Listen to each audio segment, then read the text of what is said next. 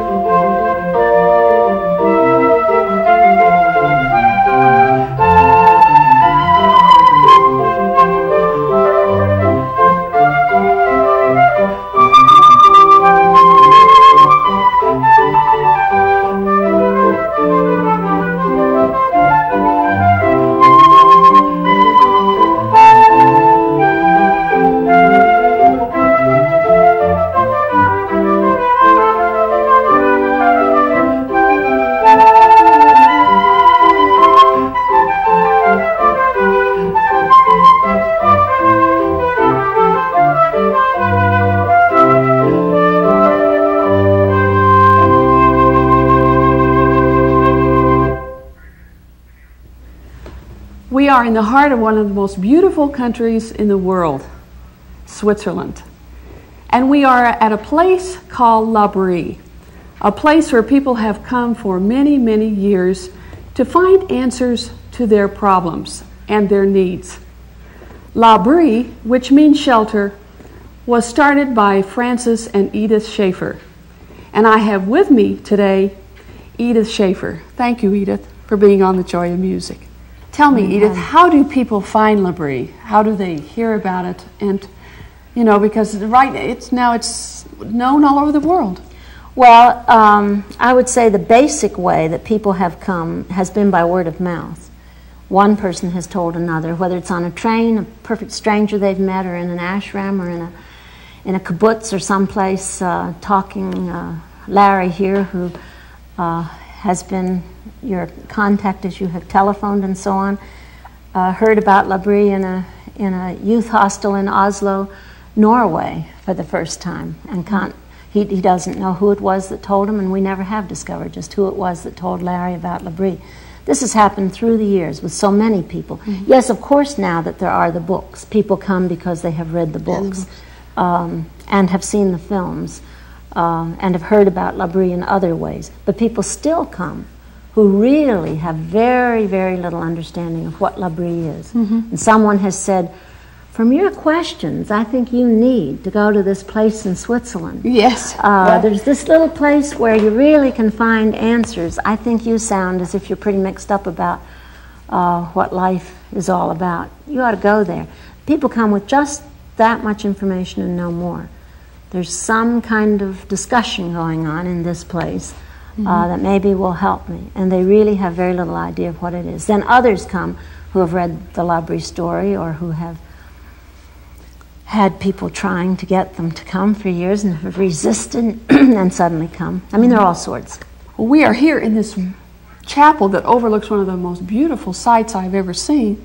And we're sitting here with this beautiful little organ. Can you tell us how that came about? Well, it was Jane Stuart Smith who began to pray for an organ and began now, she was to talk an opera, about wasn't an organ. she? She was an opera singer. Yes, she was an opera singer who became a Christian at Labrie very, very early in the beginning of Labrie. And this chapel, as the chapel was built, Jane had a dream for an organ that would be a real Baroque organ made by a true organ maker for this spot. And Mr. Flentrop, the organ maker of Holland, came and one of the best in the world. Literally studied this chapel and designed this organ to fit this particular space, not only as far as size and looks go, but as far as the acoustics go. He designed this organ for this chapel. And then after it was made and placed here, and I might say that the chapel burned in 1972, and at that time the beautiful wood was scarred and charred of the organ to the place where when it was rebuilt, they had to paint it. It was not painted originally. It was the natural and beautiful wood. But because of that fire, you see it in this condition painted.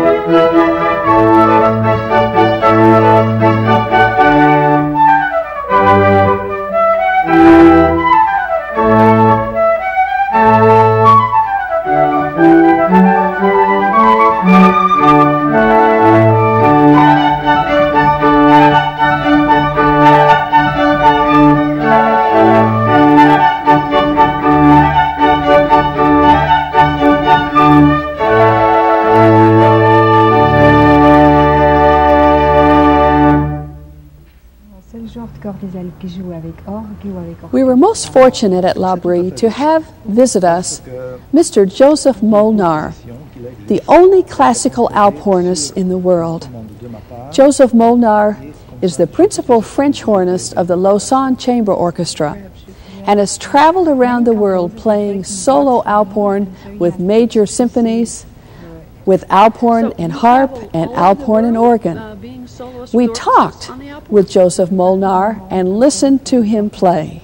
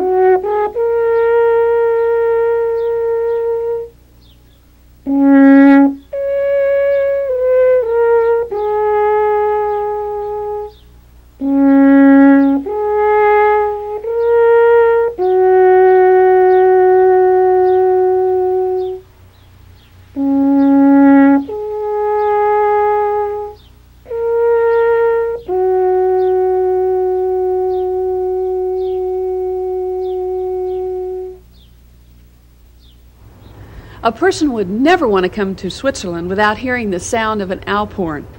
And we are so fortunate today to have the greatest alphornist in the world, Joseph Molnar, and his wife Heidi. Welcome to the program. Joseph, you probably are the only, or one of the only, alphorn players that play with organ and orchestra. Tu es probablement le seul joueur de cordes des Alpes qui joue avec orgue ou avec orchestre dans le monde. C'est tout à fait juste, parce que toutes les compositions qui existent étaient composées sur une commande de ma part, et comme ça, j'ai toutes les exclusivités d'interprétation. Perhaps you... Yes, many composers have written works for him, and so he has the exclusive right to interpret them. So, actually, you are the only virtuoso alphorn player that is playing concertos with orchestras and pieces with organ, and composers have written all of these pieces for you. Now, Joseph, there are many alphorn players in Switzerland, but most of them play the folk music. Is that right? Il y a beaucoup de joueurs de cordes des Alpes en Suisse. Elle demande si la plupart jouent donc du folklore. La plupart jouent du folklore seulement. C'est sûr. Yes. But they don't play the classical music as you do. Is that right? They even don't know. They don't know it music. exists. They don't know the music. They cannot read music. Oh, you mean the alphorn players do not read music? No, they do it by ear. Oh. Yes. So, ils le font d'oreille. Ils savent souvent pas lire la musique. Oui, ils connaissent pas du tout les notes. ah. Well, then, if a person wants to learn the alphorn, they just listen to a melody, and then they do it by ear. But they start now to learn it because they hear him, and so little by little they learn it. Hein, ils font des progrès maintenant parce qu'ils t'entendent. Oui. Je donne aussi quelques leçons de temps en temps. On vient de partout prendre quelques leçons. Alors maintenant, ils commencent à apprendre un peu rythmiquement, un peu musicalement. In rhythm, and they come to take lessons with my husband. Oh, I see. So you are starting to inspire a whole new school of alphorn playing. Well, that's wonderful. Ouais. J'ai donc composé maintenant des études pour corps des arbres qui n'existaient pas du tout, depuis des débutants jusqu'à une certaine technique. Yes, let me explain that. You are now writing etudes and exercises and methods for the alphorn which have never been written before.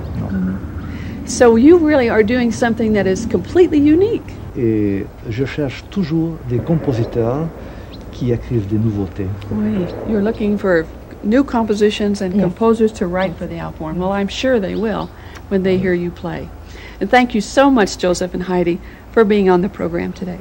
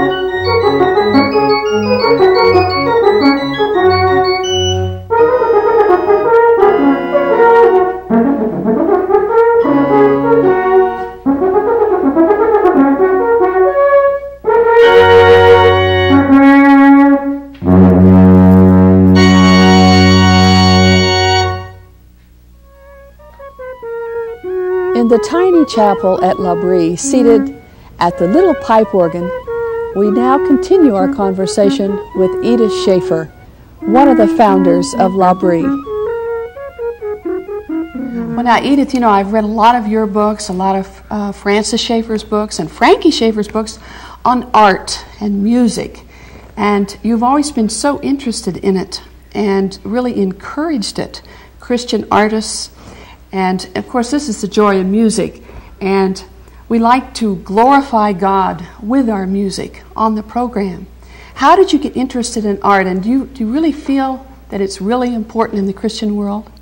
We really believe that we've been made in the image of God. And who is God? He's the creator. If there's any other signature that, or logos that speaks of who God is throughout the Bible, other than the specific definition of God the Father and the Son and the Holy Spirit, I would say creator is the most important definition of who God is. I've been very struck with it from Genesis to Revelation. It's this God. What God? The creator. The creator of creatures who are to be creative. Made in His image to be creative. And how are we to be creative? You know, that's music, right. In every way. Art, literature. It's to be the excellence of perfection. I mean, that is our goal. So that, yes, good music, because it should be the very, very best. Well, now, Edith, you have written a book called Hidden Art. Can you tell us just a little bit about that? Well, my theme in that book, I must say I hesitated giving a lecture at an arts festival that we had one time. Jane asked me to give a lecture, and I said, oh, Jane, with Dr. Rookmacher, with all his knowledge on art history speaking, and you're giving a lecture on opera and the history of music and so on, and my husband with his lecture on art and the Bible, I feel that I'm totally inadequate to give any lecture at your arts festival. And then as I thought about it, I thought, no, there's another aspect altogether, and that is the very thing that was keeping me from wanting to speak, is keeping a lot of people from fulfilling the talent that they do have because they cannot go to the Conservatory of Music, or they cannot go to the art school, or they cannot go and study some aspect of architecture or interior decoration and so on, and they hesitate expressing what they do have in poetry because they haven't been able to study poetry enough and so on. My theme in this book is that do what you have talent for up to the level of what you're able to do in the context of enriching the lives of your family, of your roommate at college, of the person that you're sharing an apartment with, of people who are your friends. Everyone needs to express their artisticness that they've been afraid to express because they think they're not polished enough.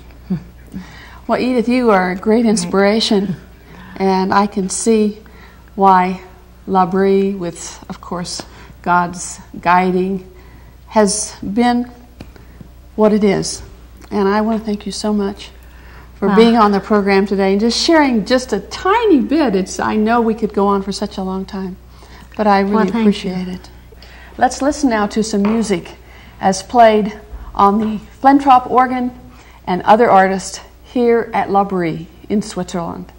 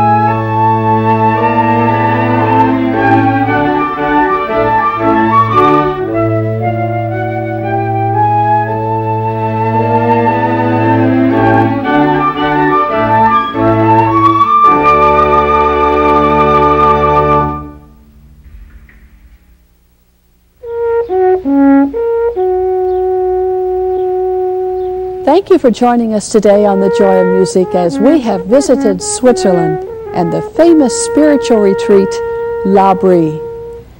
Francis and Edith Schaeffer, the founders of L'Abri, have influenced many thousands of people in bringing them to a relationship with Jesus Christ, and also in bringing them a new understanding of Christianity and culture. We hope that you have been blessed and inspired by the music and the conversation on the program today. Thank you for joining us, and we look forward to seeing you again on The Joy of Music next week.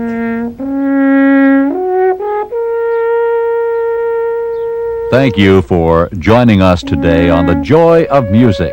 We have featured music from L'Abri in Switzerland with Diane Bish, the First Lady of the Organ, and Diane's special guests, Edith Schaeffer, Joseph Molner, and the Florida Chamber Ensemble.